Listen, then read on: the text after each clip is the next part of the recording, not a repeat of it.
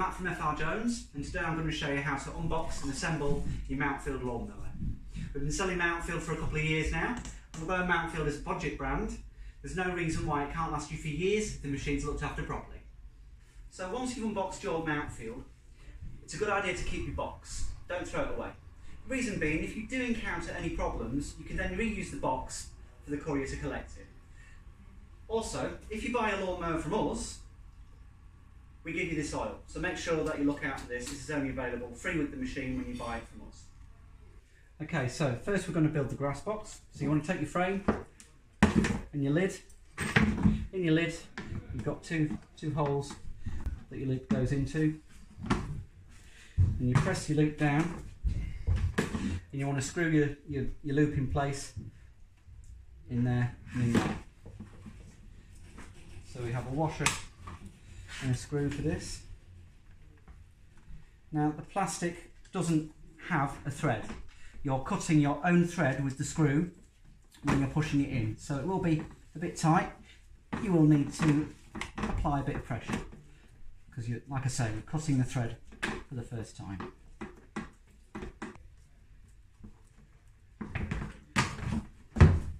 So that's in there nice and tight. Next thing we're going to do, take your grass box fabric.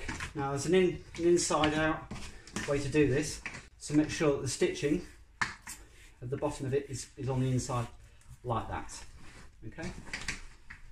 And what you'll do is you'll just clip this in.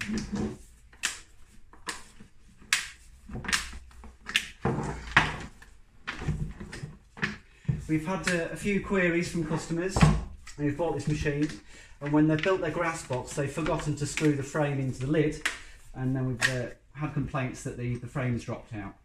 So it is important that those bits are screwed in.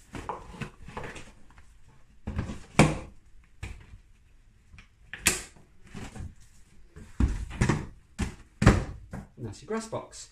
Okay, so now we're going to put the handles together. So we're going to open up our little bag of goodies here. The first thing you want to do is put your nuts into your hand wheels.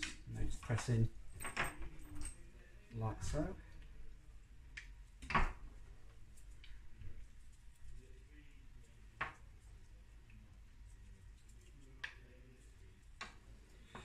get them to one side. And you've got slightly longer nuts and shorter bolts and slightly shorter bolts. It's the shorter bolts that you want at the lower part of the machine. On the lower part of the machine, on the inside, you've got two holes, and they're very close together. And what that does is, depending on which one you select, adjusts the height of the handles. So we're going to go on a high setting, and we'll go from the inside to the outside. Put washer on there.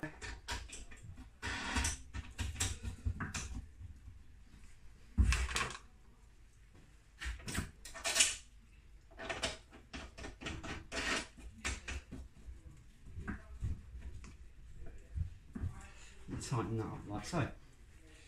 Next thing we're going to do, put the top handles up. So we get. You want your cable to go over the front of this. You don't want to have your handles going through like this and it going behind, because then if you collapse your handles and you fold it over, the cable's going to get tugged. So make sure that the cable's always going this side of the bar.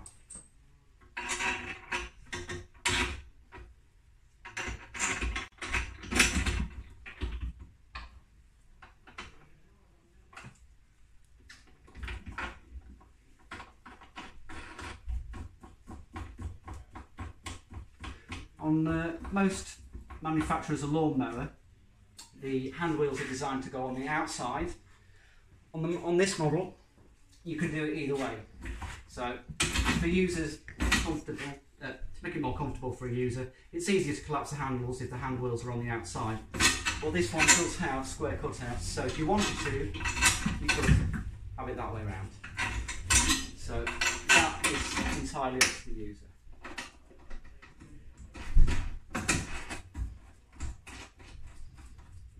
The next thing that you want to do, before we put any oil or petrol in the machine, is extend the recoil. You do that by holding the engine braking and pulling this up. You want to do that before you've got oil and petrol in, because if you do it afterwards, the machine will try and start, and you don't want that to happen as you're trying to build it. And you'll just need a 10mm spanner just to nip that nylon up.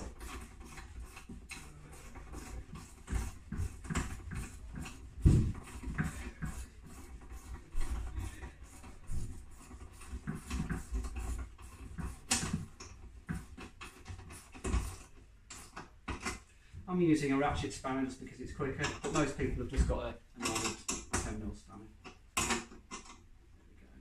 There we go. So the next thing we're going to do is fill it with oil. Another thing to mention when building your machine is you'll end up with this bit. This is to be thrown away. When you're assembling it, check that this works. So when you pull your engine lever up, there should be an air gap when it's fully lifted. If there isn't a gap here, your machine will not start. And there's a very easy fix for this. It's on a separate video, which we can show you a link to. Okay, so when it comes to filling your engine with oil, obviously we've supplied you with the free oil.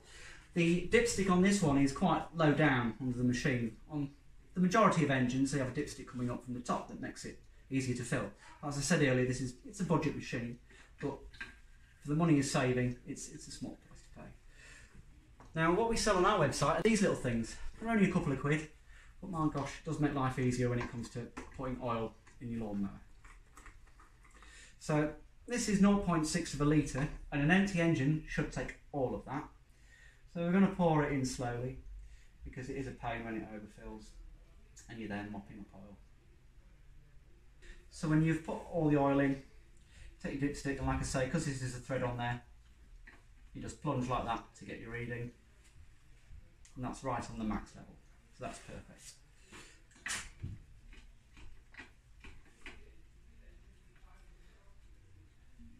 The next thing we're going to do is put petrol in. So the petrol that we recommend that you use is Super.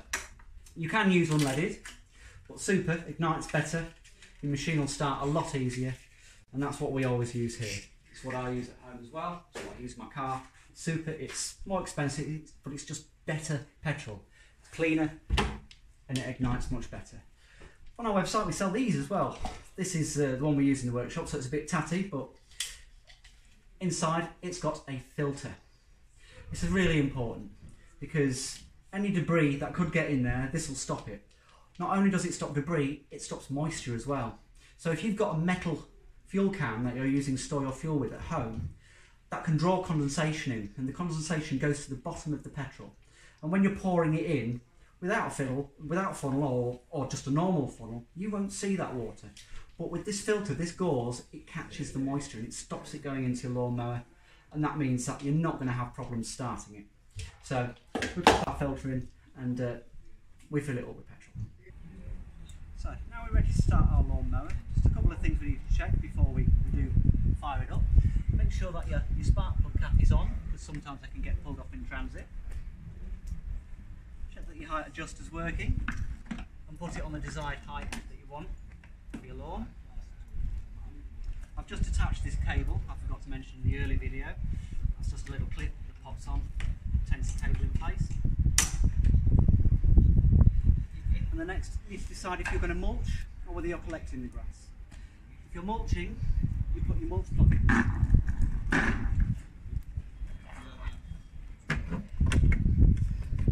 That goes in and sits down like that.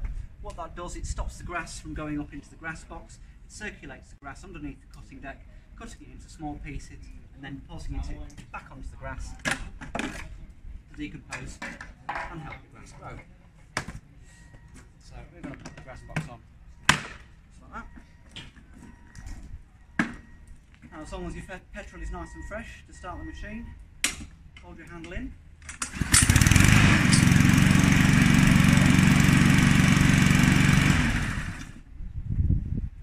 I hope you found this video helpful. Please feel free to like, share and subscribe.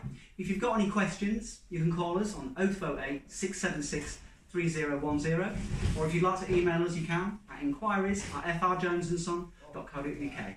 Thank you.